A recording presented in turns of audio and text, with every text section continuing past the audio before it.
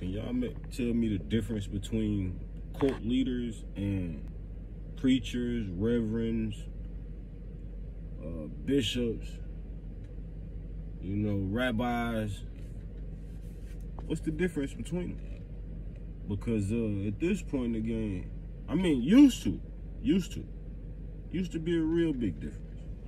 You used to could tell who was really doing it and not just trying to collect.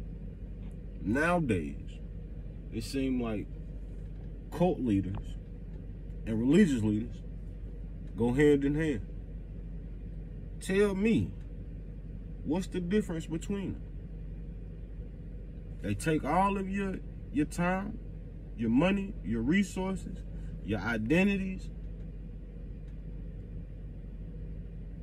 and what do they give you? Hope, prayer, ideology.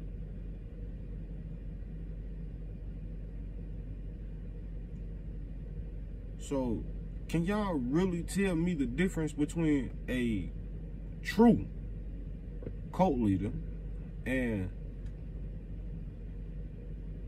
these religious leaders or heads?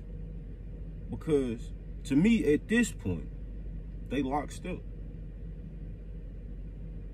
It's like they all combined at the hip. I want to know what y'all think. Do y'all believe they hand in hand at this point in time? Or am I just tripping?